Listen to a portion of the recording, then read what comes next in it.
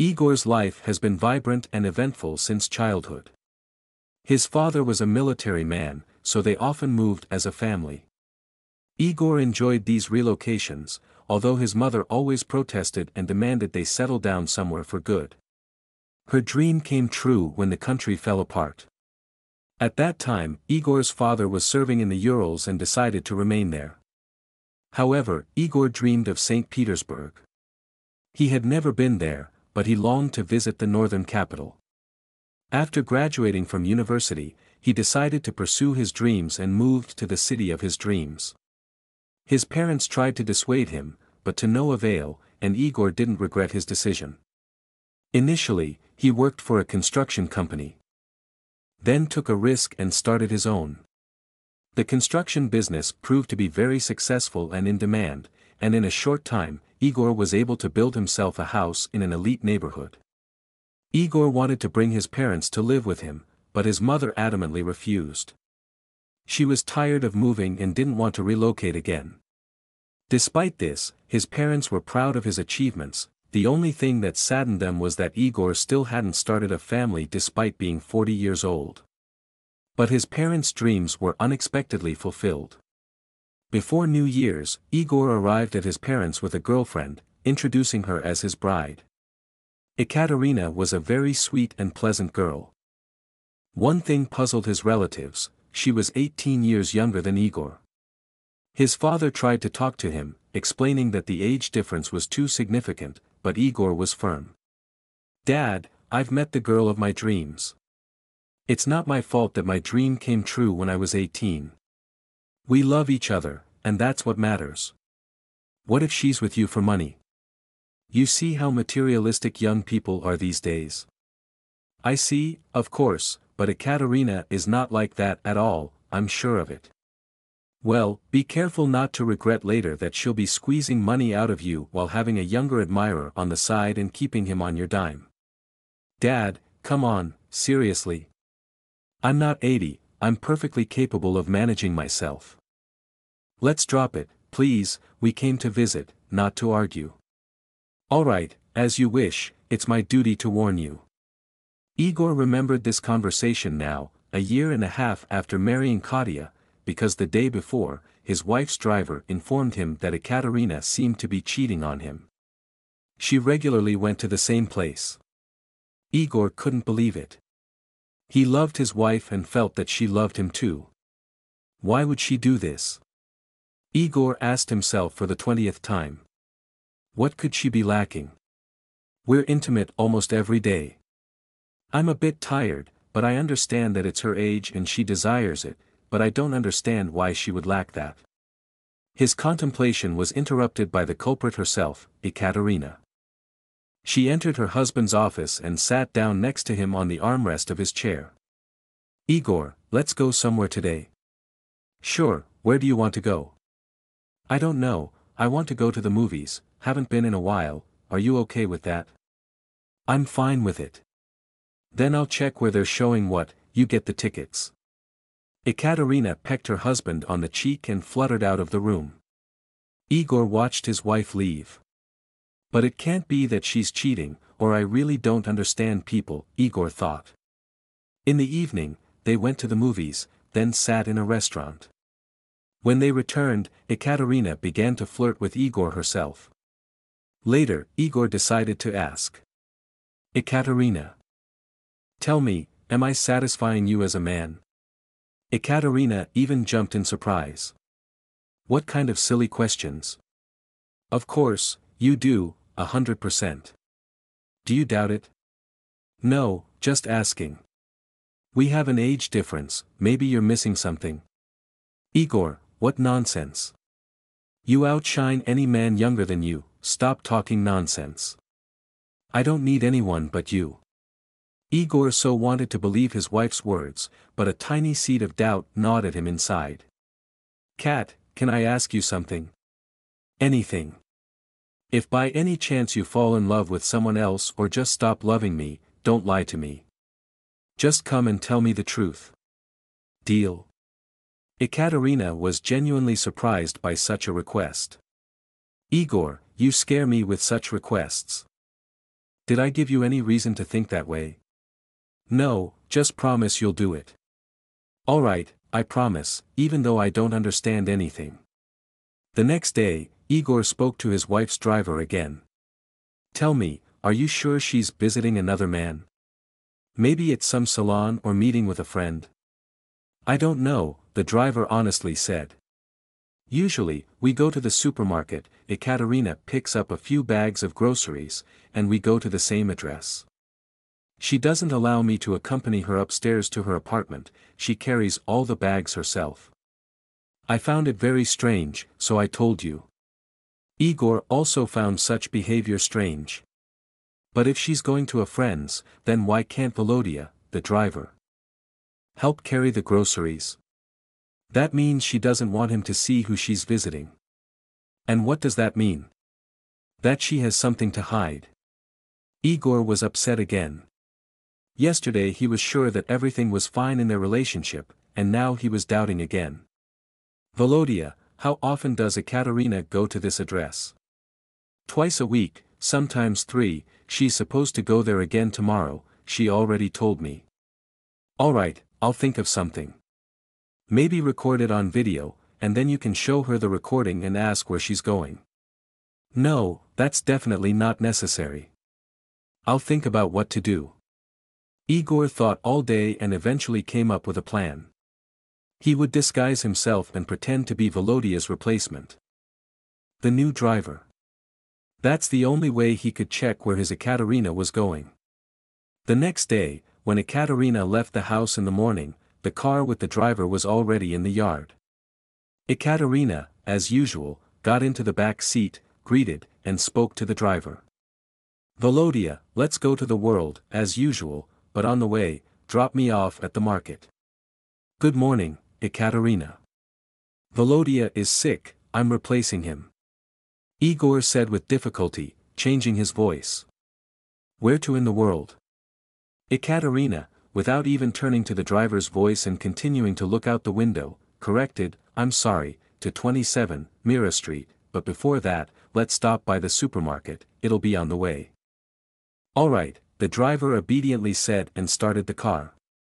Everything else happened as Volodya described.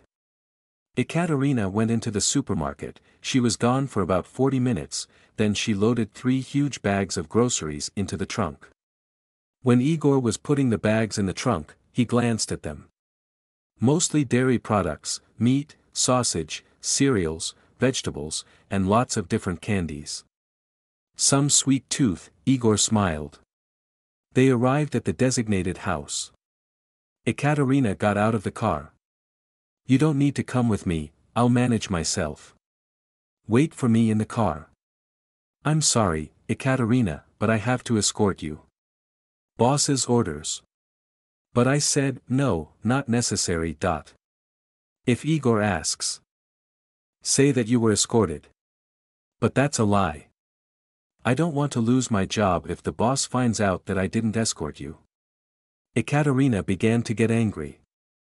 If you keep your mouth shut, he won't find out anything, Ekaterina said confidently and got out of the car. She took the bags from the trunk and entered the entrance. A couple of minutes later, Igor got out of the car and also headed for the entrance. He heard the door of the apartment on the 4th floor close. Great, I'll have to visit the owner of this den, Igor thought. Ekaterina came out of the entrance 50 minutes later. She was as calm and composed as before visiting this house. Alright, let's see who you're visiting there. Igor thought angrily. He drove the landlady home and went to the same address again, getting rid of the makeup on the way. When he reached the desired floor, Igor wondered which apartment to ring. His heart was pounding in his temples. He was really scared to find out now that his wife was a traitor. But he couldn't not find out. He reached out and pressed the doorbell of one of the apartments. No one opened the door. He approached another apartment and rang the bell. After a few seconds, he heard footsteps, then the sound of the lock. The door opened, and there stood a man no less than 70 years old. Hello, I'm from the insurance company, conducting a survey. Can you spare me a couple of minutes? Igor improvised on the spot. Good afternoon. Yes, of course, come in. Igor entered the apartment. The man pointed to the living room and invited him in. Upon entering the room, Igor immediately saw several photos of his wife in frames. So everything is correct. But I will never believe in my life that my Ekaterina is having an affair with this old man. What did you want to ask? We're conducting a campaign for lonely elderly people. We offer to arrange a policy at a favorable price. Tell me, do you have any relatives? Do you live alone? I only have a granddaughter, Ekaterina. But she doesn't live with me. She's married and lives with her husband. She's a very good girl. I raised her myself and put her on her feet. When my son and daughter-in-law died, Katia was only 6 years old. I couldn't send her to an orphanage, so I decided to manage on my own. And we lived together, just the two of us. And recently she got married, for love, but to a wealthy man.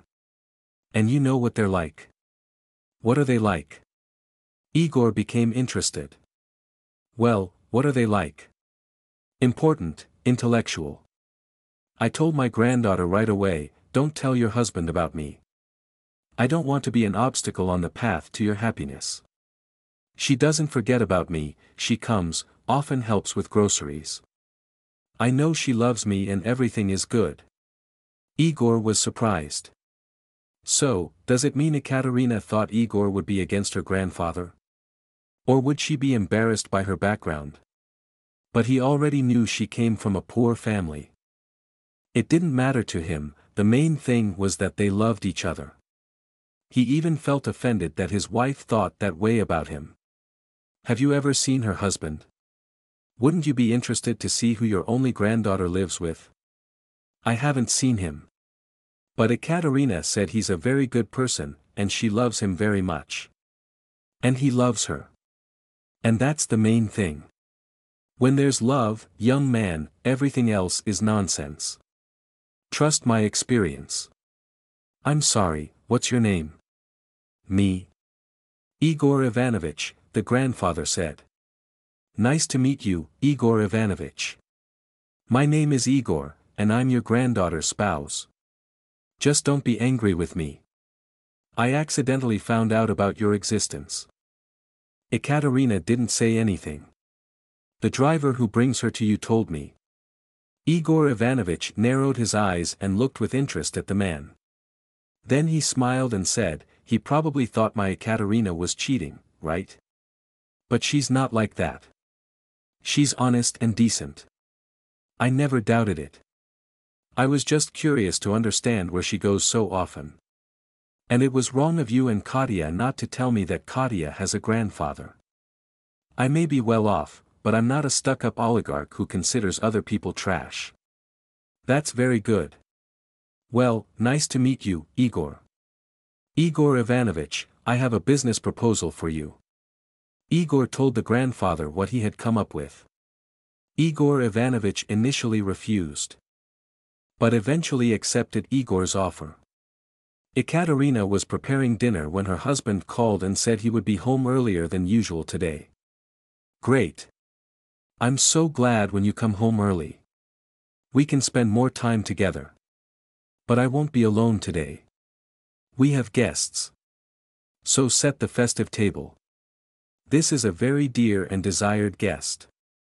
Who? Ekaterina was surprised. Usually her husband warned her about guests in advance and didn't like unexpected visits himself. Ekaterina, I'm driving. It's inconvenient to talk. I'll be there soon, you'll find out. I'll introduce you. Ekaterina was an impatient girl and didn't like intrigues and pranks at all. But there was nothing to do. She had to wait. She quickly set the table, made a couple more salads, and ran upstairs to change. When Ekaterina came down in a beautiful dress, Igor was just entering the house. Ekaterina ran up to her husband and hugged him. When will the guests arrive? She asked impatiently. The guest is already here. But I don't know how to properly introduce him to you. Igor deliberately delayed. He knew Ekaterina was burning with impatience. And this was his little revenge for what he had endured over the past few days. This person did the impossible, and I respect him very much for that. Ekaterina listened, spellbound. She was very interested to know who it was. Igor, can you introduce us already? Why are you dragging it out? What did this person do that was so important? His wife was getting angry. Igor took Katya's hand and led her to the courtyard to the car. What did this person do? Igor repeated and approached the car. This person gave me the most precious and dear person, you. Ekaterina was stunned and looked at her husband. Then she pulled the door handle and saw her grandfather. She looked from her husband to her grandfather and didn't understand anything. Igor, explain what's going on. How do you know my grandfather? Grandpa, how did you get here? Igor Ivanovich slowly got out of the car. Ekaterina, don't worry, everything's fine. We'll tell you everything now. Igor Ivanovich, take Katya and come into the house, and I'll take your things, Igor said in the tone of a host. Ekaterina didn't understand anything at all. They went into the house. When everyone was sitting at the table, Igor honestly told the whole story, starting with Volodya the driver's suspicions. During the story, Ekaterina alternated between getting angry, being surprised, and laughing. But in the end, of course, she was glad that she no longer had to hide and lie to her husband. Igor offered the grandfather to live with them, and he accepted the invitation. In the evening, when the grandfather went to bed in his room, and the spouses were alone, Igor asked, Ekaterina, there's just one thing I don't understand. Why didn't you tell me you had a grandfather? There's nothing wrong with that. I don't know. At first, Grandpa asked me not to tell anyone about him. I agreed, and then I just couldn't tell you. And it would have seemed strange. So I had to visit him secretly. I couldn't abandon him, he's my relative. Besides you, I have no one else. Forgive me, Igor, I understand it turned out stupid. And thank you so much for bringing Grandpa to us. It'll be much easier for me. Don't apologize, everything's fine. Just don't do that again. Otherwise, this lack of communication leads to such consequences. I've got a bunch of gray hairs while I was trying to figure out where you were going. I promise, no more secrets and puzzles, Ekaterina said, gently hugging Igor. Igor.